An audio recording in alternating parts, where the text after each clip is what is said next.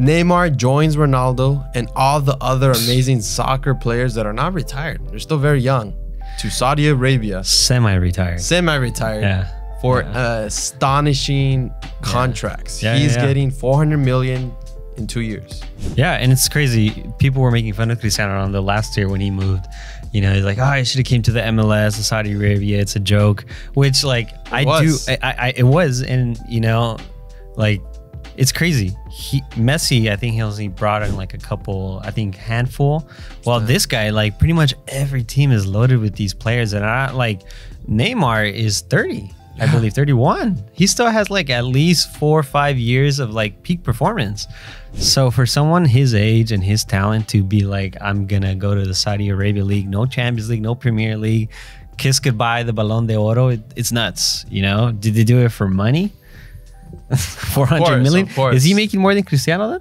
I know that Cristiano, I don't know how long his contract's for. That's the one thing. I think his is 4 years. I believe so. Yeah. But yeah, I mean, Ronaldo is the face of Saudi Arabia. He's the reason why. So no one will make less than him. Unless Messi comes, then maybe. So you think it's Cristiano that pushed all these players to come over here? Oh, heck yeah. Yeah. Ronaldo has this huge influence. I guess it's a huge influence plus the money. Plus they know that like in the MLS, it's like the players like, no offense if you like the MLS, it's a joke. Like it's the MLS is a joke. I've got to Saudi Arabia too. They're not the greatest. They're not, but they're more conservative in the MLS where they're not going to spend stupid amounts like this. In Saudi Arabia, the fans come up to the players and give them Rolex. Oh yeah, that video of Fabinho? Yeah. And he dropped it. I hope he didn't break it. And it's like obviously Ronaldo came, that kind of started Benzema. But also not even players. I don't know if you know, pay attention, coaches too. Oh yeah. Really good coaches. So it's like not only players, but they're also hiring good coaches, which is something that MLS isn't doing, you know? No. That's really huge. So it's like the whole infrastructure. And Ronaldo literally said this. The league isn't even the top 5. You give it a year or two. It was like, Saudi Arabia. What the heck? Because before that, it was just him. Right? I don't think there was anyone else. It was just him and other players from other places, but they're not famous or popular or good. Benzema is there. You know, the current Ballon d'Oro winner right now that can play for any team, the top best player in the world. Open check.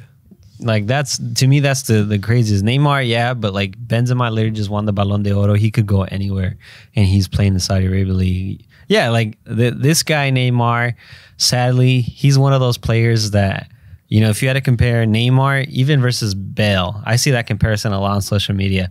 Who had a better career, even though this guy was supposed to be the next Ronaldinho and one of the greatest Brazilian players of our time? Like, what did he win? Just one Champions League? Work ethic. That's the biggest thing he lacks. Party life. Passion and work ethic. Party life. I mean, Bale at the end of his career too. But Bale won. But he won everything before that. And he showed up in the big games. Yeah, big time. Do you remember that Chilena? Everybody remembers Cristiano's Chilena, but Bale's Chilena versus Liverpool? Yeah. That was at the final. He scored a hat-trick. So, if you had to pick a career, I think I would lean to Bale. Of course. But I don't know why Bale retired. I'm pretty sure Bale's watching all these players. I'm like, he should have came. I could have played for like 1 more, 2 more years. We'll play with Ronaldo again. Because he played in the MLS for a year. Right? Yeah, literally like a season. Yeah, should just came to Saudi Arabia. He still can. He still can. He could come out of retirement, but he's chilling. But yeah, so it's interesting to see that they're getting players, they're getting coaches, they're probably getting medical staff, like all those stuff. Well, also remember they're trying to negotiate with the Champions League to be able to introduce at least a couple of teams into the competition. So if they do that, that's just gonna break like the waterfall of all these players being like, all right, I don't care because they're going to pay me so much money, which is it going to affect soccer or football? Is it going to affect it? I think the only ones that are looking at this and being like, oh, crap, is the MLS. Because they probably thought like, oh, we're the next league to go up. Nah, they in 1 year, they did more than what the MLS ever did their whole existence. It used to be just one player comes. Yeah. They did more than what the MLS has done. You know, like obviously Messi going to Inter Miami is huge. Oh yeah, for the MLS it's huge. I think Apple doubled their revenue. Yeah, it is. But what happened here?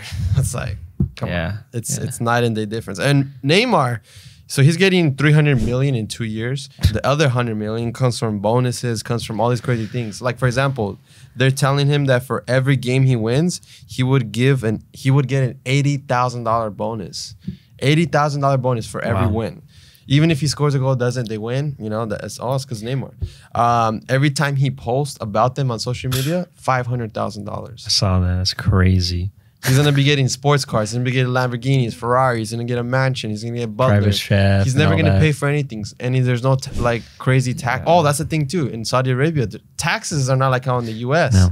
So technically, Messi is not really making that much compared to these players.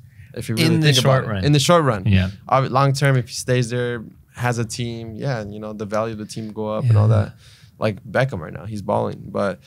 Yeah, Ronaldo's gonna keep all those, you know, $1 or $2 billion. I forgot what the contract. And who knows what else? You know, advertisement, who knows commercials, what gifts? You know, he just won a championship. I'm sure some rich, you know, person over there is like, you know what? Here's $1 million. Or let me have a dinner with you. Yeah, he's there. Can I have a dinner with you? $10 million. Yeah, here's 20 million.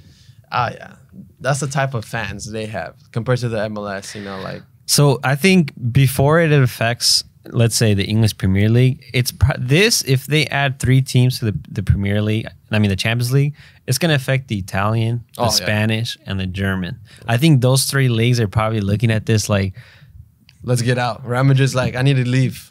Oh, I don't know. They need to be like, hey FIFA, you guys need to do something. They can't be spending 400 million, you know, like 400 million deal. Like usually $100 million is a crazy contract, but 400 million plus all the crazy bonuses that you said, like no team can compete with that. So in a way, it might hurt, you know, because they are those small teams that people cheer for in the Premier League, in the Spanish, that can never compete. You know, like what Neymar is getting is probably what they've wasted in 10 years, you know, spent on the team, you know. So I think it's a good thing for these players. Like Rolandinho probably wishes this league existed. Kaká, you know, all these ex-players are probably like, dang, I wish this league existed. Because for some reason, like Saudi Arabia, MLS, like it just feels more like even though like me, if I'm thinking about like my family, the MLS makes more sense because you're an outsider here. Like you saw those pictures of Messi going to the supermarket and he's messy. Imagine other players aren't as big as him.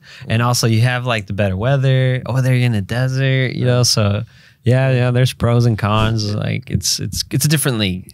But you're treated like a king.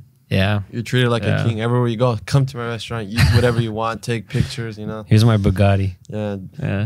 Yeah, so it's pretty interesting. You know, like you're probably watching this and thinking just like us, like, man, you know, we chose the wrong career.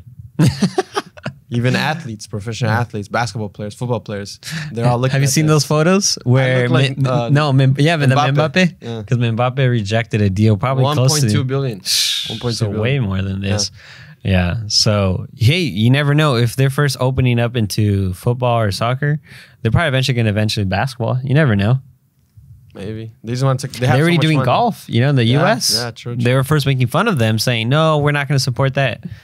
They took over. So who knows, man? These Saudi Arabia people, princes, queens, whatever they are, they're so rich, man. They got that black gold oil. Yeah.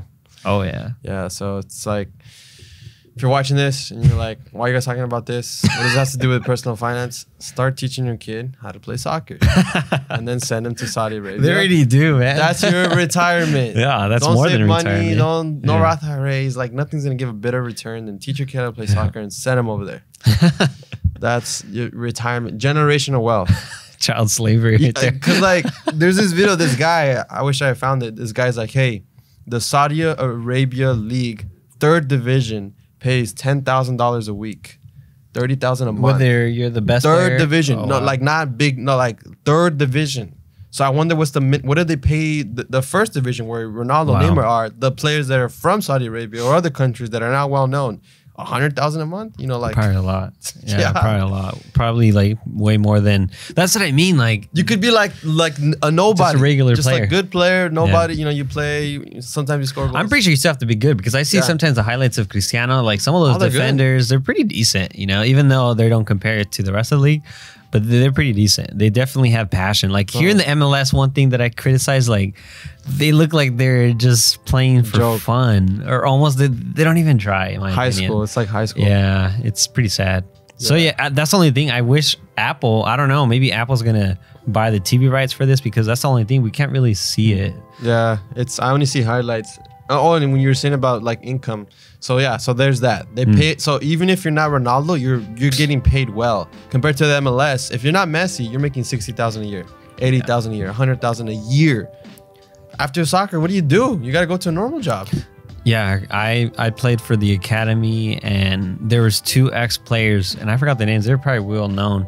And I remember they told me I'm going back to school because now I'm 36 and I have no skills. You know, all I did was play soccer. So they were, instead of like, I thought they were going to be like, I live my dream. This is the greatest thing ever. They're all like, it's pretty cool and all, but I would suggest you finish college, then think about playing the MLS.